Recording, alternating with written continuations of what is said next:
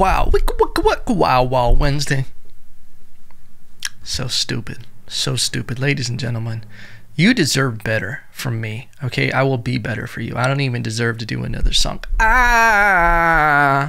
Hooked on a feeling. I'll be better, ladies and gentlemen. I'm always trying to get better for you. The fact that if you're willing to give me your time that you could be spending listening to some other bullshit podcast, hey, there's a lot of them. There's a lot of them. But you know what? This is the 90th episode, and we just choo. I plan on not being a hit till I have 1,000 episodes. So fuck it, you know? Some people say you got to get your 10,000 hours. I don't have that kind of time. I don't have that kind of time, you know? Bank's going to run out. Can't be waiting until I hit 10,000 podcasts to be a professional at this. So I will be better for you guys, okay? Welcome to Wednesday.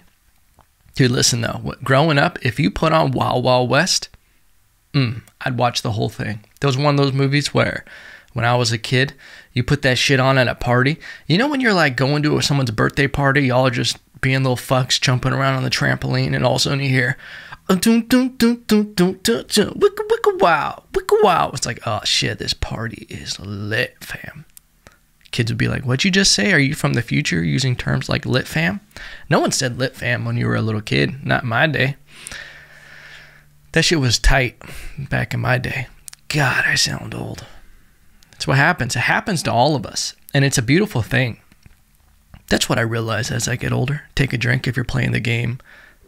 Evan says, as I get older, is there's just different stages. And you can't be afraid of them. Okay? You know?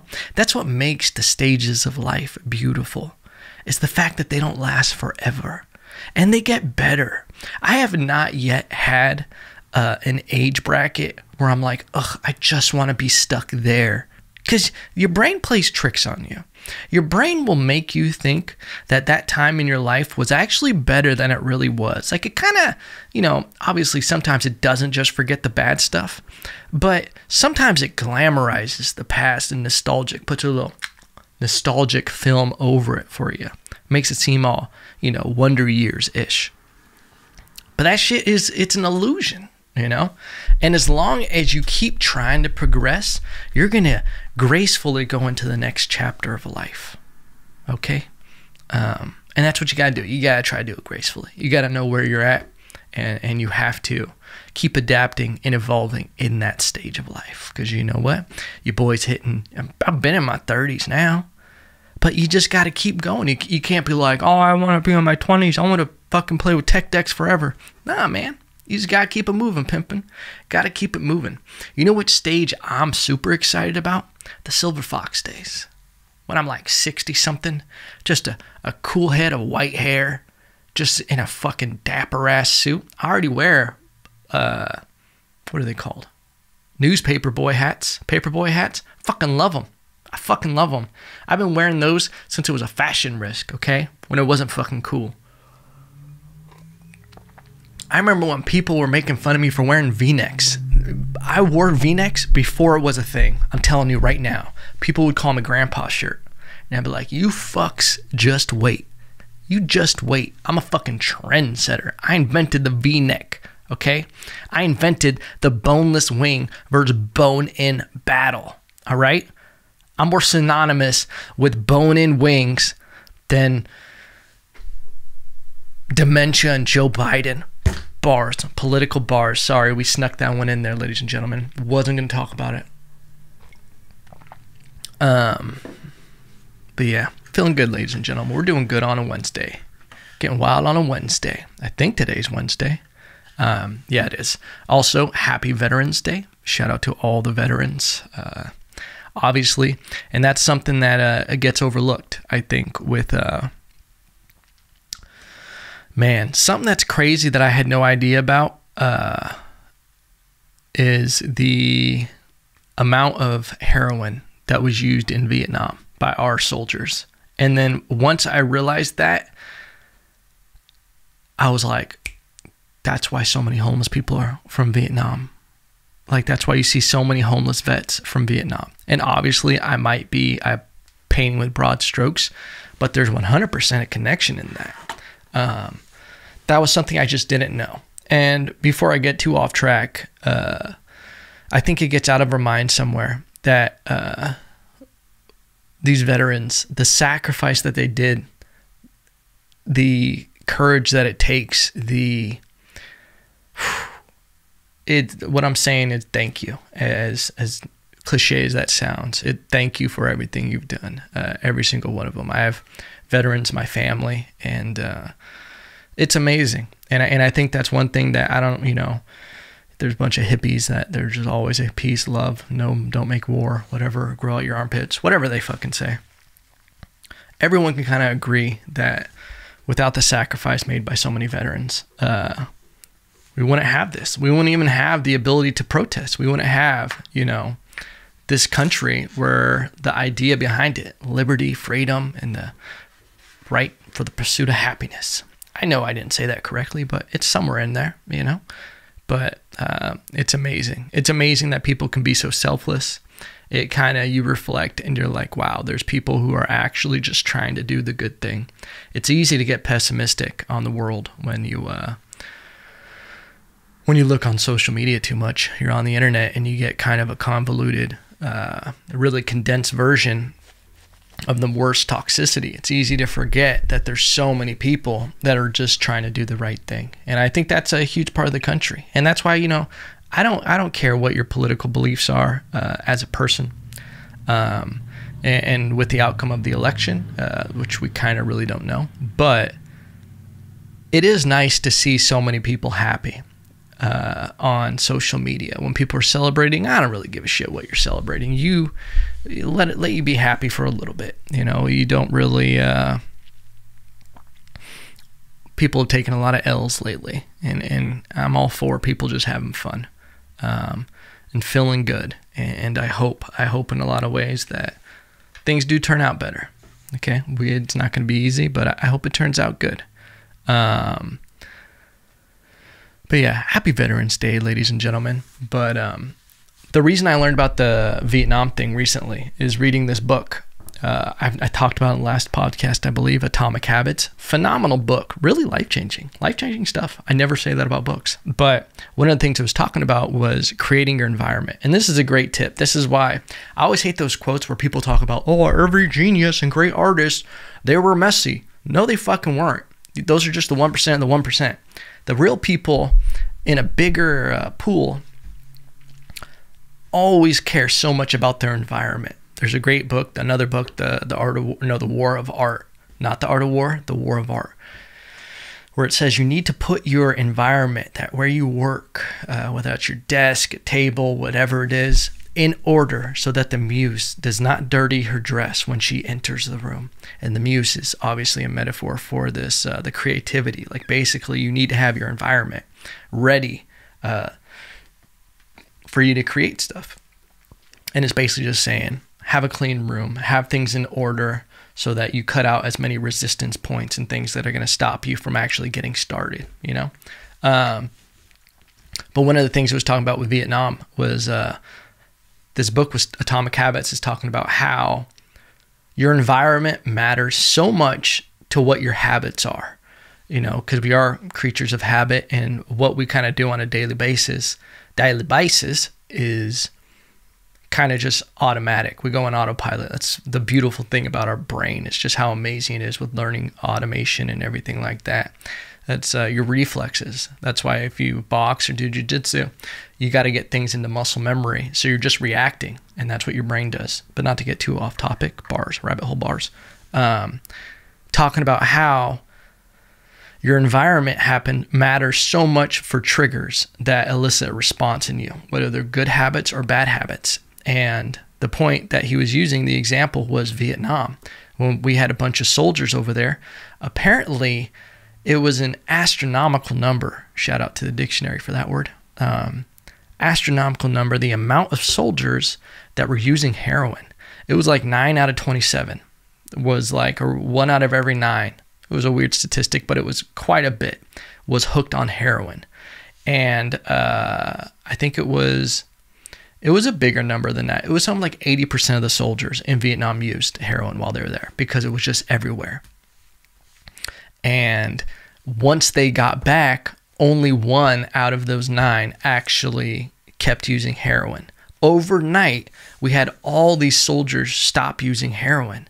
And they were saying, the author of this book was saying, this is directly linked to how important our environment is. And I thought that was fascinating, that being out of the situation of where you used it and you're back in your regular life with your family and everything like that, you're able to not need that trigger to satisfy that. So it was fascinating. But that was just a crazy fact that I learned from it about Vietnam and heroin. I had no idea. And it makes so much sense when you look at homeless. Yeah, that's just a little tidbit for you. In other strange news, this could be good or bad. This could be good or bad. Pfizer, I believe they're a pharmaceutical company. I thought they were like a toilet company, Pfizer, because the fucking country's going down the drain. Dumb bars. Created a vaccine that is having a 90% success rate for COVID-19. What's happening in that 10% is what I'm worried about. I go back and forth if I would get a vaccine. If you tell me it's mandatory, I ain't gonna get it. Sorry, I ain't gonna get it. You ain't gonna get me.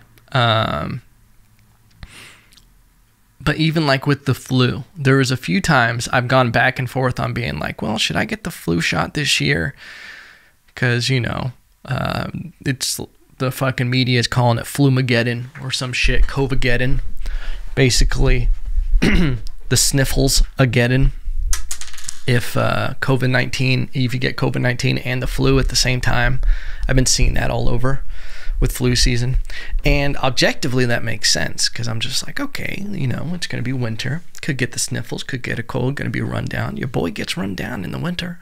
When the weather starts changing, get a little sniffle. Get a little sniffle. And I debated that on the flu. But then I'm like, man, if you don't use it, you lose it. And I keep wanting to test my immune system. Sometimes you just got to keep it ready, you know, and I get that we're in a pandemic. But things are always going to come up, you know. I just saw something yesterday that COVID-19, there's another strain of it now that mutated from a mink farm in like Poland or some shit. And I'm just like, God damn. And what's crazy is it jumped to humans from these minks, and I don't know if it was Poland, to be honest with you, but we're going to go with it. And the Polish government was like, they were going to do a mandatory slaughter of all that entire mink farm to just snuff it out from existence. And the people protested. And I'm like, this is either going to be a good or a bad thing, because they protested the animal cruelty of these minks getting killed. And that's so in line with the times of people like risk versus reward. And the government didn't do it. They're like, all right, we'll fucking find something else to do with these minks. I'm just like, dude, slaughter all the minks and give everybody who's upset a mink jacket, like a mink fur coat. You can't be upset. Listen, I've never actually felt a mink coat, but I hear they're phenomenal. You probably can't be upset if you're wearing a mink coat, you know? Like, you could be angry for a second. You're like, I can't believe they slaughtered. Oh my. And you're like, I hear there's another mink farm a couple miles down the road. Let's go take care of that shit. Get some slippers, you know? Win-win situation for everybody. But I look at it and I'm just like, man, if people protesting that to like not want all the minks killed, but it's like that shit happens with birds all the time, like bird flu and everything. I had a lady growing up. A lot of people don't know this. Your boy, very into pigeons. Okay, my dad grew up with pigeons, and when he came to California, my grandpa was also into pigeons. So I've literally had pigeons, pet pigeons, from the day I was born all the way up till 18 years old, until I went to college. I had pigeons every day of my life. Every day of my goddamn life, a pigeon was involved. I saw a pigeon almost every day of my life from 0 to 18. Think about that. I know a lot about pigeons. And I'd fly them and shit. You know, you got your coops, you're mating different pigeons and everything. I'd breed them and, you know, had some dope pigeons. And this lady moved in on the other side of our fence. And apparently she had like expensive exotic parrots and shit. And because of like bird flu going around, she asked us if we could move our pigeon cage, which was built into the ground. Had about 60 birds in there, bird bars. She asked us if we would move it across the property. Sure, lady. Let me just uproot an entire cage because you got a couple fucking parakeets that you're worried about getting the sniffles. I didn't do it, but it put it on the radar for me, bird flu. It was funny one time, I think I've told this on a podcast. My grandpa would always, when, you know, my flock would get a little low, he would stock your boy up. He would, you know, I'd go visit grandpa. He would give me a box of pigeons. And I remember one time he gave me a really nice homing pigeon, which is a pigeon like that they use in the messenger pigeons, where it knows where it's flying. It knows where its home is, and it can fly there. And grandpa lived like 60 to 70, probably like 60 to 70 miles away.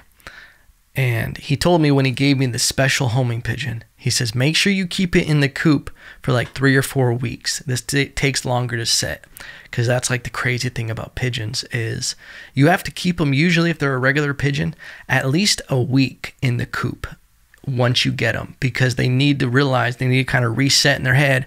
All right, this is my fucking home. I gotta, you know, they're giving me food and water. There's a bunch of new hot bitches in here. They know that's their coop. But these homing pigeons, they don't give a fuck. You can torture them. You can do whatever. They need a solid 4 or 5 weeks to just have their brain scrambled, thinking you're home now. And, of course, I was a little kid. I'm like, okay, Grandpa. And Grandpa gives me the pigeons. I put them in the coop. And here's the thing. I loved flying the pigeons, okay? You're going to hate me for it. I loved flying them. And I would get out in that backyard. Even a little kid, I'd have bamboo sticks to keep them flying, because that's the thing. You got to keep them up in the air. You don't want some fat, out of shape pigeons. Someone who's like a pigeon breeder, collector comes by, and you want to show off your flock, your kit, if you will. You don't want to show your lazy birds. You want them up there. As my dad would say, get them in the pins, where they get so high up there and you're just shoo, shoo, shoo. So I'd fly them. I love flying them. And then you put a little bird food in there, and they would fly back down. But Grandpa gave me like probably 6 or 7 birds. I put them all in there, only one homing pigeon. About a week goes by. Your boy's salivating. I get to like the 10-day mark, and I'm just looking at them, and I just have drool, and I'm just like, I want to fly these fucking birds. And I keep hearing my grandpa in my head being like, you little whippersnapper, don't let the bird out. Okay, Grandpa, mute. Put Grandpa, mute. Little Jiminy Cricket Grandpa, mute. Evan, we're flying these fucking birds. That's what the little devil on my other side of my shoulder said. And I opened the cage, and that's the other thing is my trick was, when I wanted the pigeons to come back in the evening, when it would start getting dark, or if I only wanted them up there for like an hour, I'd sprinkle food, and they would hear their metal tin, and they would fly in because I kept them hungry. I always kept them hungry. You got to keep them hungry. And I let the pigeons out, and they take off. They start flying. The homing pigeon flies out the coop. Beelines it for fucking Pasadena. Oh no. All the other pigeons just going in a circle. Not that homing pigeon. I just watch it disappear over the hill into the horizon. God damn it, I just lost a pigeon. And here's the thing. At the time, geographical skills, wasn't a Boy Scout, didn't have a compass, didn't know it was flying to Pasadena. I just thought, he gone, Lord know that pigeon gone. Maybe 4 or 5 days go by. Get a phone call. Ring, ring. Parents pick up. Oh, hey, Grandpa, blah, blah, blah, blah. Hey, Evan, Grandpa wants to talk to you. Oh, cool. What up, Grandpa? Start talking to him. Hey, Evan, blah, blah, blah, just checking in. How are the new pigeons doing? Doing great. Doing great. Oh, that's good. Good. How's that homing pigeon doing? That homing pigeon, he's doing great. He's doing really good. I looked on him this morning, still there. He goes, yeah, he's doing good. You haven't let him out of the cage? Nah, why would I? He told me not to, Responsible. And he goes, yeah. What's crazy is I went out to the coop this morning and there is a twin. The exact pigeon that I gave you has a twin and it landed on my coop this morning. Crazy, huh? And I go, what? That's nuts. And he goes, what's crazy is I checked the band. It's the same number of the pigeon I gave you. And I literally just go, Grandpa, I'm so sorry. I blah, blah, blah, blah, blah. And then he just laughed it off. But he played me. He knew what he was doing and he played me. And you know what? Shout out to him. Like my dad always says, you can do whatever you want in this world. But if you get caught, you're going to have to pay the time. Do the crime, pay the time. That was another thing I love about pigeons. I think it's just the collector. Because your boy, I love collecting things. And I'm not very big, right now, not very big on it in the sense of like actually having physical things. But like, I loved collecting pigeons where I had different looking pigeons, different kinds. I had these pigeons called king pigeons where they were bigger than chickens. Like they were giant, like they were huge pigeons. And they were so dope. They barely flew. They were so fucking fat. They were like Jabba the Hutt pigeons, but they were dope and your boy collected them.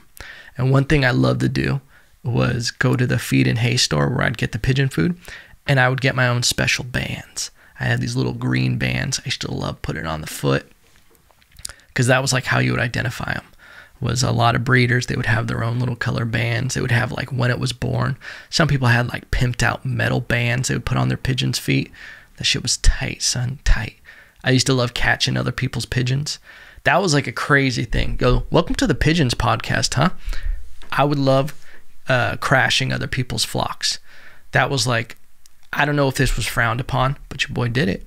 I had two different kits. This is when I got a little older and I started getting darker, okay? But I had two different kits. I would have the pigeons I really cared about, and then I had a crashing kit. And the crashing kit was when I would see someone, this is fucked up now that I think about it. When I would see someone else flying their pigeons in the neighborhood, your boy would send up his crashing kit. And what the crashing kit is when two different flocks of pigeons are up there flying, sometimes they get confused and they crash into each other, meaning they just like kind of fly and morph together. And then some of the pigeons get confused. You lose a couple of your pigeons, but you gain a couple of new pigeons. It's kind of like a trade, but I'm just using my crashing kit. I don't give a shit about these birds. I caught them. There's feral pigeons that I turned into pets. And you would crash and get someone else's pigeon. You just, I don't think it was illegal. Probably frowned upon, okay? It wasn't the coolest thing I ever did. Would I do it now? If they were cool pigeons, yeah, I would. But when you would crash, you would get someone else's pigeons and they would be like, you would look at their bands and everything and be like, oh shit, you could see how old a pigeon was. You get some rollers. Those were pigeons that would do tricks and they would fucking roll out of the sky. Google it. Rollers. Dope fucking shit. Bet you didn't even know this world existed. Well, it did. But that's actually something that I really want to get back into. When I move to Texas, I think eventually I'll get a pigeon coop again. Start flying pigeons. Fucking love it. I don't know why. It's just one of those things that's like ingrained in me. It's mainly like an East Coast thing. Okay, it's like definitely more prominent there. Flying pigeons and yeah, I think that was, that's how my dad got into it was in Brooklyn when he was a little kid. He saw a cat or a dog corner a pigeon and he ended up rescuing the pigeon. And then he just had one fucking pigeon and he lived in an apartment complex. So he had one little box for a pigeon. And then one of his sister's boyfriends came over and helped him build a cage and gave him a bunch of birds. And that's the seed that was planted. That now has me talking about pigeons on the podcast. Bars. Pigeon bars. Just did like 15 minutes on pigeons, ladies and gentlemen. Shit's wild. Shit's wild. Speaking of that, segue. There was a hiker that found a message dropped by a carrier pigeon from 1910. Just recently found this. It probably was a vote for Trump. Bars. Lost ballot. Vote by messenger pigeon. Bars. I just thought that was crazy. Dude, I gotta play you guys this. Listen, your boy, I keep saying this podcast is under construction, where we're gonna start being able to pull up videos and do a bunch of shit. But I have to pull up this video of Kenneth Copeland laughing about Joe Biden. It's the weirdest shit ever.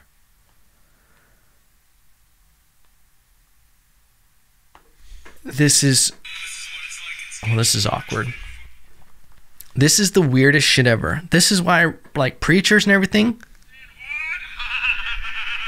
just listen to this. The media said what? The media said Joe Biden's president. Ha ha ha ha ha ha